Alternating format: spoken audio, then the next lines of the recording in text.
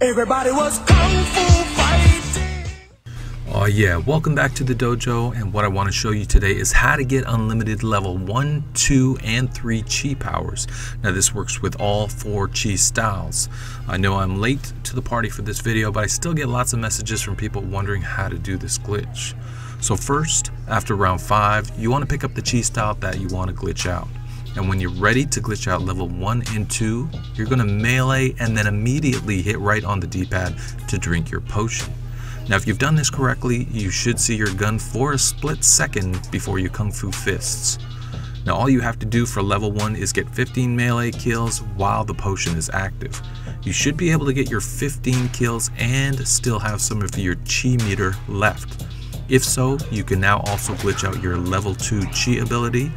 Now don't worry if you've used up all your chi meter, just remember to melee, then immediately hit right on the D-pad to activate your potion once again. So now you want to get 25 zombie kills with the Shuriken Ninja Stars by pressing R1. Now if you aim at the zombie's legs, you will not use any of your chi meter. And this is important because once you get down to the last kill, you're going to want to keep spamming R1 till the meter runs completely out. Now if you've done this step correctly, you'll now notice that your tactical grenade slot will have the level 2 ability, and this will be unlimited simply by pressing L1. You can now use this level 2 ability to get the 50 zombie kills you need to obtain your level 3 chi. Once you have your 50 kills, you're going to get the pop-up telling you it's available by pressing L1 and R1. Now all you have to do to get your R1 lethal grenade spot to have unlimited Shuriken Ninja Stars is simply just drink a potion. Now that you have both R1 level 1 and L1 level 2 chi styles, you can now glitch out for the unlimited level 3 chi, which is a super OP ability of the animal that you've chosen. To do this, you're going to want to pick up another potion, then you're going to have to hold down R1 to cook the shuriken, and while holding down R1, you want to hit right on the D-pad to activate that potion. Now if you've done this correctly, you'll now have your unlimited super ability by pressing L1 and R1 at the same time.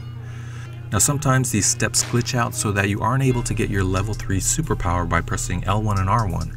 It just activates your FNF card instead.